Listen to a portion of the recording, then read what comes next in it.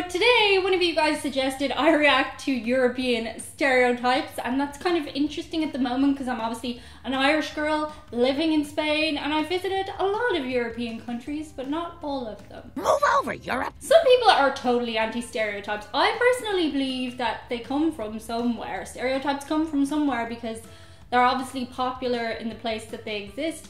Can they be negative? Sure, but they're also funny. And if you can't laugh at yourself, what's the point of being alive? Honestly, because somebody else will laugh at you for it. Before I get into today's video, do be sure to subscribe. Otherwise, the next time you go to have one of those drink cartons with straw, when you go to drink the drink, the straw will be gone. Someone's taken the straw and you'll have to just sip it from the hole, and that's no crack. So subscribe, like, comment, do those things for the algorithm, and you will not get cursed by the Irish curse. Thank you. So far in our Stereotypes videos, this is an infographics video, by the way. I love their stuff. Today we're going to spread the net much wider and cover many countries, but because of that, we'll only be able to mention a few stereotypes. Some of these will no doubt be quite amusing or even insulting, so please take them with a grain of salt. Ireland. We're going I to will be include all of the insulted if 28 they don't European do Union Ireland. members, but not all of the 50 countries in Europe to and those stereotype. handful of transcontinental countries. We'll hazard a guess and say that many of our viewers All I haven't know is visited the this sound of small country music. that sits in Central Europe. For that reason, you'll know little more about Austrians than the dubious fact that they all like to drink beer, wear funny green hats, and of course enjoy yodeling. Yeah, Over in Belgium, people are also natural-born beer connoisseurs. Beer, they but love beer in besides that, Belgium, they love and nothing they're more pretty than chill. filling their faces with fries and chocolate. And they all speak According to the different stereotype, languages. they are a funny breed who take life at a relaxed pace, except they can't seem to agree on speaking just one language. Hey! Now in Cyprus, the sun-bleached nation where everyone is devout Christian, lots of these people tan-skinned make love islanders connections live a with life of Cyprus leisure even if people. they are not rich. Their doors are always open to the traveler who wants to check out the laid-back lifestyle. It's certainly nothing like that in the Czech Republic, where the people can seem hostile and rude at first. Don't worry, they don't mean it. The men spend half their life in the pub watching sports and drinking, but the women stay home and cook. It's easy to spot them as they all have a funny sense of what fashion is. Denmark, one of those places in the world where no one is poor. In fact, all Danes have good jobs and never worry about being broke. They are a bit depressed though, what with everything being flat and the sky always being gray. For that reason, they have a lot of open relationships. Some of the men still think that they are Vikings, so they join motorcycle gangs and cause trouble. France is easy because it's one of the most stereotyped places on the planet. Very stereotyped. Yeah, they drink a lot of wine, and yes, they love their food and hate the English. They are a haughty bunch, critical of many things, and are not afraid to tell you. They seem to have a penchant for the stranger things in life, and that's why they have a history of making very messed up movies or writing books that most of the world think should be banned. The French don't care. They are proud of being the world's avant-garde.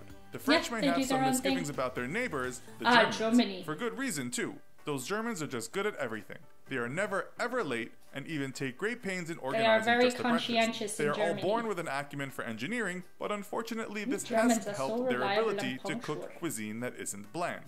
All they seem to eat is sausage and potato and sauerkraut, washed down with beer, of course. Life is very different in Greece, where the folks live a much more laid-back lifestyle. They're all hairy for some reason, including the women. Nothing is more important than family, and you'll find the Greeks spending hours around the family table involved in gossiping about someone else's family. Over to Ireland, and everyone in this alcohol-soaked nation likes nothing more than to sing and be merry.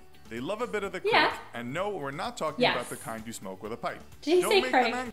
They love a bit of the craic, as the men and women actually are natural-born boxers. Well, that's beside all the soft-spoken poets living in Ireland. A strange stereotype came from Sigmund Freud, who once famously said they were the only people who are impervious to psychoanalysis. That is true. I studied psychoanalysis. Sorry, Italy, I'm going to pause you.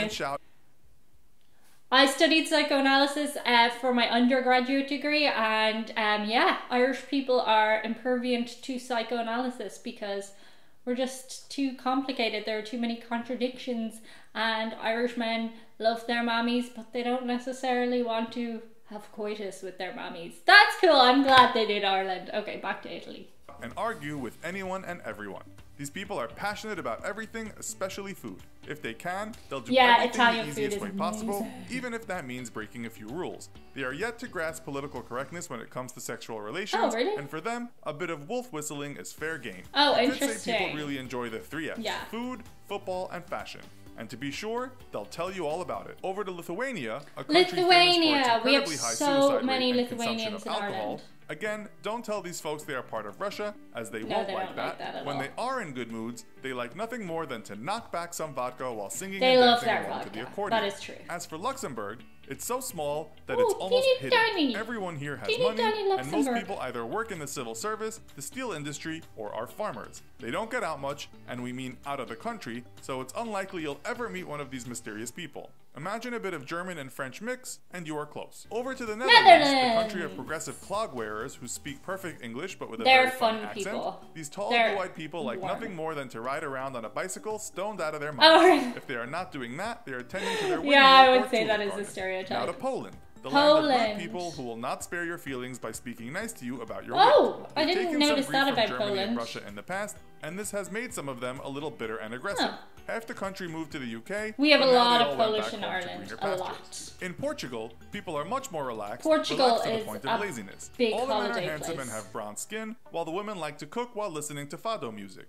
They take life easy for the most part because they know it'll be over soon enough. And one thing, stop confusing them with the Spanish. They don't like Kinda that. like the Indians, they have a thing for mustaches. The Spanish don't. Spain! They live the joie de vivre, even if it means sitting about all day drinking sangria and watching soccer on TV. They don't their care. siesta. They live in a warm country full of beauty, with beaches too. They stay up late, flirt all the time, sometimes torture bulls, and enjoy the Eurovision can't say I've Song encountered Contest. too much flirting, As for the Swedish, these blonde-haired, blue-eyed tall Swedes people are live in the just snow, very or some attractive. people might. Apparently, good-looking people aren't allowed to get depressed. Rich people too. You're not allowed. They are open-minded, but suffer from sadness, as everyone in that part of the world does. Why? They You're live also in the dark good-looking. much of the time, so it's pretty easy to understand. They don't worry about money or finding good work, and they tell jokes about the Norwegians. They like pastry, coffee, and some weird meats. all do. They also keep a very clean house, and country for that matter. Last on the list is the UK, a country stacked with pie-eating poor people fighting over soccer and politics. Their overlords have funny, posh accents and still think they are living in the Middle Ages. Not the all, working but people yeah. like the pub, a safe place to hide from the perpetual rain and cold. They have white skin that burns easily, drink a lot of tea, and everyone watches hours of telly daily. They love their full of TV in the showing UK. them nice sunny places they could visit if they had any money. I think I was most surprised watching that video by how many countries I know absolutely nothing about but the stereotypes, and that's probably my fault. I could do with traveling a bit more. As for the Irish ones, I mean, they're fair enough. They're kind of spot on. The Spanish ones too, they do like to have their siestas and rest a lot. I don't know, the Spanish people are flirty. I haven't encountered that too much. But yeah, I really enjoyed that video actually. Do feel free to suggest to me in the comments below a video you might like me to watch. Sometimes when you share links, they go to spam because YouTube doesn't like you sending links. So maybe just direct me to the video. Do you want to shout out anyone today? Oh yes, I have two very special ones. The first one goes to Terrie Humiston, who has been married to the same man for 38 years today. His name is Nelson. They have 2 sons, 1 granddaughter, and numerous pets, including my friends Ziggy, Abby, Taz, and crazy Aunt Mercedes. We hope you have a very happy wedding anniversary. And thank you for all your support. You can do this shout out, Mommy. This shout out goes to Jason Moir for his father James. With Father's Day this Sunday and July 4th fast approaching, Jason wants to remember James, who passed away in 2014. He still thinks of him and misses him every day.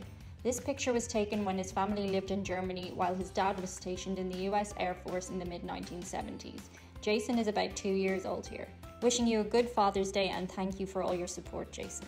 If you see them below in the comments, say boop or just yawn. That's it for today. See you on the other side. Bye. These headphones are actually mechanic and they get stuck to my earring sometimes. You're Maltese, half of you. So half of you is from Malta. Before getting into today's video, I'd be appreciative if you'd subscribe, otherwise I won't be able to get a sentence out. Some people might like that.